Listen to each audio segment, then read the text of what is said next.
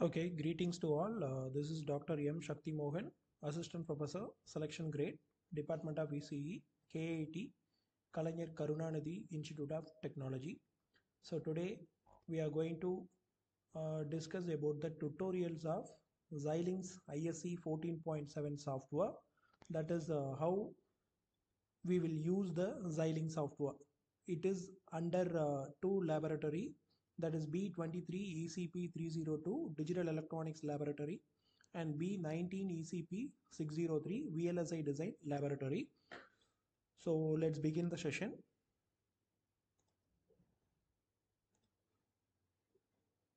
So if you want to execute a HDL based programs, you need a tool called Xilinx ISE 14.7.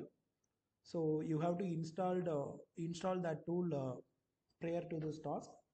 So just to open the tool, just to go to the start button, and in that there is a folder called Xilinx Design Tool. So in that there is a option called 64-bit Project Navigator. Just to click it. So if you click it means so there is a window will open. So initially it will show some tips. So that is not required as of now. Just to close it. Okay. So this is what the Xilinx ISE window. And before starting that, you have to create a project. So for that, you just go to File, and there is an option called New Project. Just to click it. And after that, you have to mention the project name. So here I'm just to mention the name as Shakti. And don't forget, one important thing is the project location is not be in C colon. Okay, so you have to choose the project location as not in the C colon, that is the D colon, E colon. So anywhere you can choose it, but C is not permitted. So it is already in the D colon, so no issues. And then click next, next, and finish.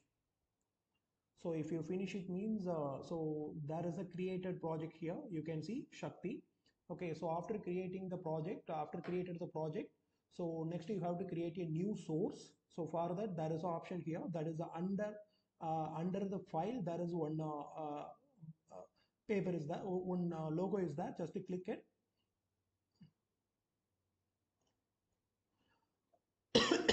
Sorry, under the design there is one small logo will be there. There is a logo called new source. Just to click it. Okay, so in that several options will be there. So now we are going to write a program in Verilog module, so that we have to choose the Verilog module option.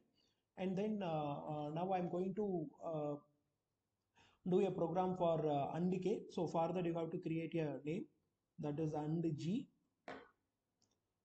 So don't forget, you have to choose Verilog module, then you have to mention the file name, and then click next, next, finish. So then the window will appear like this only. Okay, so here you have to click it, and you have to press Ctrl Alt and then delete it. So in this window you have to write a program. So okay, so now I am going to write a program for AND. So that is module. So the program name and open bracket, and the output comma input, that is A comma B comma C. So A and B is the input and C is the output, and close bracket and semicolon. And the next line you have to mention the inputs. So input A comma B semicolon. Next you have to mention the output and C semicolon.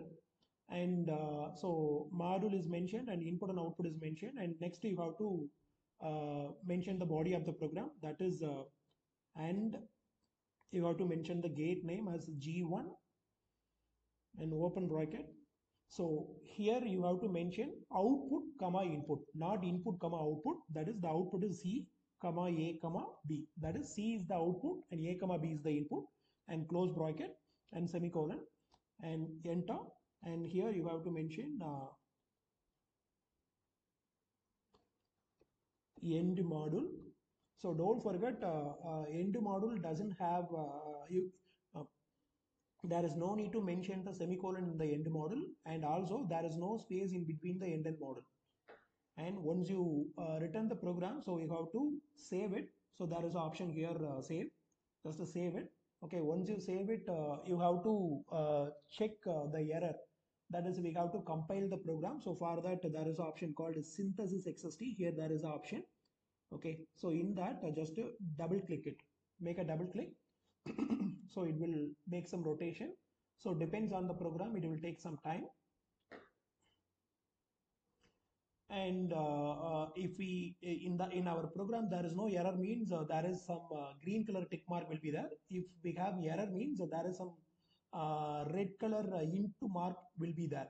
See here, there is a green color tick mark, so that means we don't have a error in our program. So that means we will proceed further. Okay, so before proceeding further, first we have to check the RTL schematic diagram. So that means, so now we wrote the program, and through the program we just retrieve the diagram. So that is what RTL schematic. So there is an option under the synthesis XST, view RTL schematic. So how this option will be there means, so there is a plus mark in the synthesis XST. So you have to click the plus mark now. So there is some sub options will be available. So in that there is an option called view RTL schematic. Just to make a double click. And in that you have to choose the second option, that is start with a schematic of the top level block. Then click OK. So if you click OK means it will show the block diagram, and inside the block you just move your mouse pointer and make a double click. So now you can see we have the AND gate. Okay, so through the coding we can get the diagram. Okay, so this is what RTL schematic. So this is the first output. Okay, so in the observation you have to take a screenshot of this and you have to paste this output. Okay, next we have to uh, get the simulation waveform. So for that, what is the next process means? Okay, so here again you have to click the new source. Okay, again you can see under the design there is an option new source. Just click it. Okay, and then you have to mention the name. Already we mentioned the name as AND-G. So very important point is you have to include underscores DB. Okay, so DB stands for test bench. Okay, so you have to mention the same name as we mentioned earlier, and inclusion with that you have to mention underscores DB. And one more important thing, so now you have to choose Verilog test fixture. Okay, priorly we choose an Verilog module, so now we choose Verilog test fixture. And don't forget you have to given the name like this only, that is the same name already we mentioned, and underscores DB. DB stands for test bench. Then click next, finish. Okay, so now you can see there is some program. Okay, this is what the test bench program. Okay, now by default it having a single input, that is A is equal to 0 and B is equal to 0. So we have to given the other inputs. For example, AND gate we have it's a 2-bit gate, that is A and B is the input. We have 4 different inputs will be there for AND gate. I hope you know that is 0 0 0 1 1 0 and 1 1. Okay, but in the test bench program only we have 0 0 input alone. Okay, so for that how we can elaborate the program now, just to make a copy. Okay, that is from A is equal to 0 to hash 100. Okay, so just to select this and Control C and click enter here and Control V. Okay, so Control V, and you have to press Control V for 3 times because we have to create 3 more inputs, no? So that is the reason. Okay, now you can see, so the first input is A is equal to 0 and B is equal to 0, and the second input is A is equal to 0, and here you have to change the B from 0 to 1. That means 0 and 1, and the third input 1 and 0. Here you can change the A from 0 to 1, and for the fourth, so 1 and 1, so that means you have to change both A and B from 0 to 1.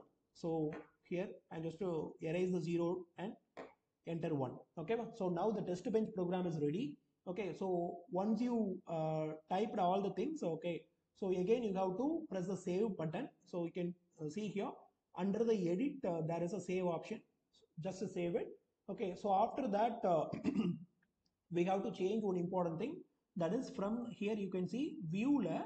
So there is option implementation is already clicked. Okay, so you have to click the simulation button here. Okay, so once you click the simulation, okay, so Now you can see in the under the project our recent test bench program will be there, no? So that file name will be available here. Just click this, okay? So once you click it now, so there is one more option will be enabled, so that is called iSim simulator. Okay, so in this there is a plus mark. Okay, just click the plus mark. If you click the plus mark now, there is two option will be there. That is behavioral check index and simulate behavioral model. First you have to click the behavioral check index. Okay, if any error is there, it will intimate. So here there is no error, so that is why we received the green color tick mark. So the next option is simulate behavioral model. Just to make a double click in that.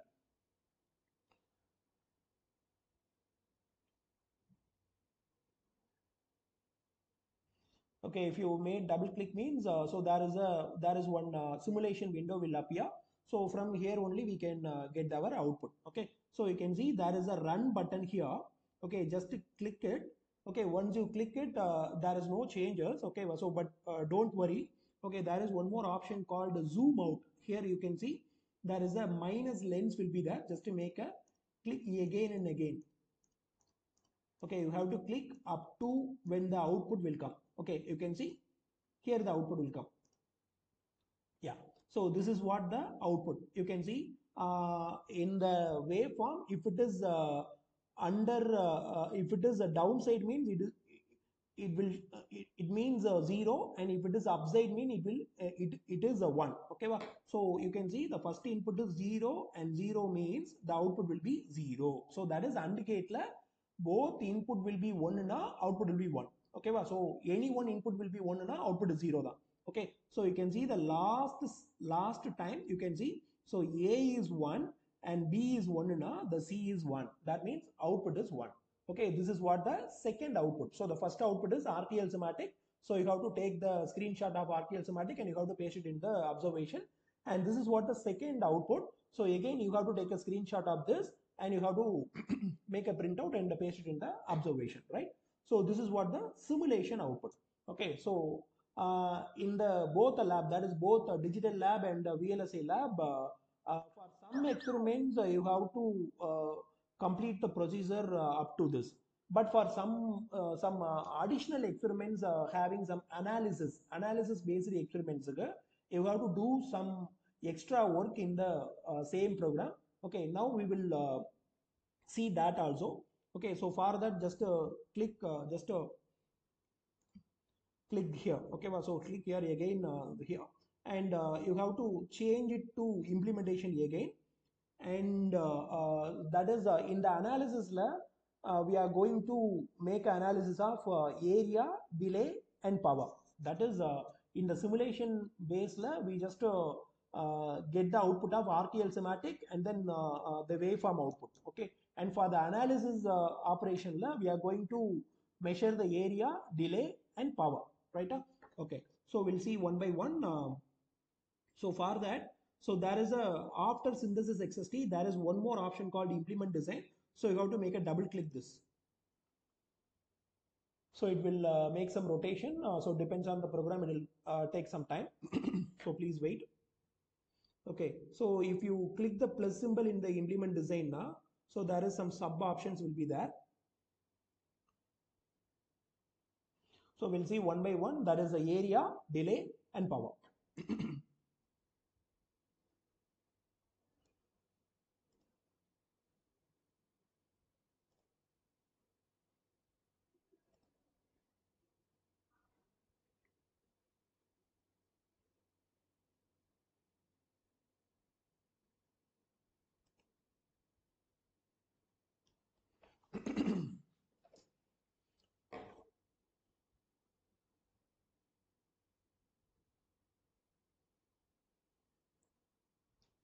Okay, it will complete one by one. So the first option translate is completed, and the second option map is completed, and third option is running. That is place and route. So once we completed the entire thing now, so we can able to see the entire report. That is area analysis, delay analysis, and power analysis. We'll see one by one.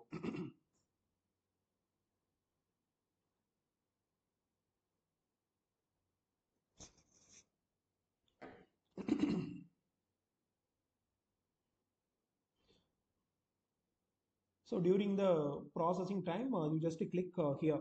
There is an option called design summary. Okay, just click in this.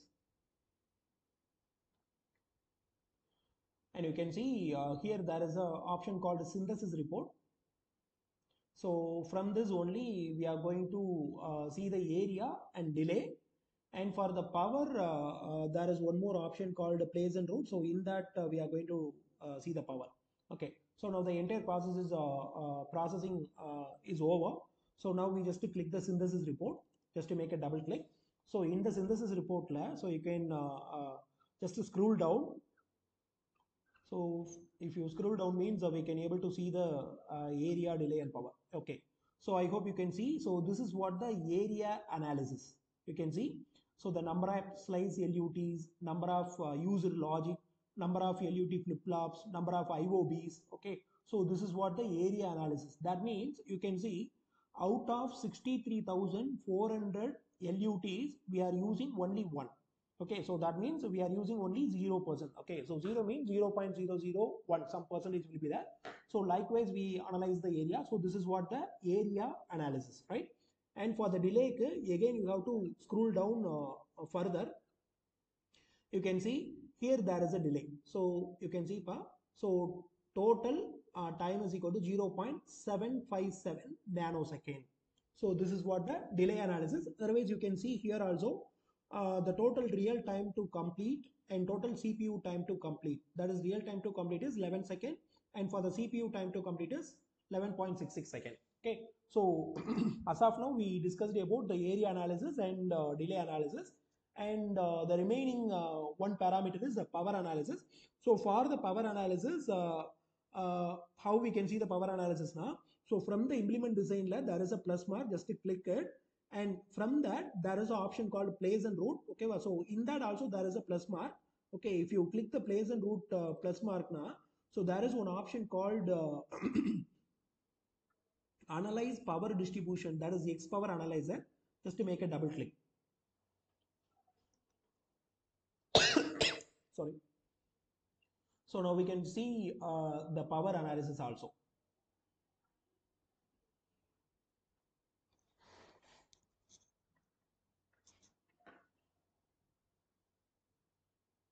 It will take some time, so kindly wait.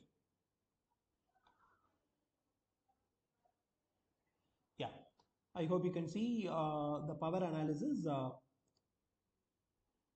Yeah, you can see the supply power. Total power is 0.082, and from that the dynamic power is 0 and the coefficient power is 0.082. So this is what the power required to design the AND gate. Okay, so this is how we can able to see the area analysis, delay analysis and power analysis. Since I already told you, for some experiments up to simulation waveform we are going to do. And for some extra experiment, that is after the 10th experiment, some experiments having the word called analyze the following program using Xilinx ISE. So likewise if they are asking the question now, so you have to do up to this. That is, you have to make the area, delay and power analysis. Okay. So wherever you want, you just take a screenshot and take a printout and paste it in your observation. So thank you. I hope you can now understand the tutorial of Xilinx ISE 14.7. So in case if you are having any doubts, please mention it in the comments. I will clarify it. Thank you. Thank you so much.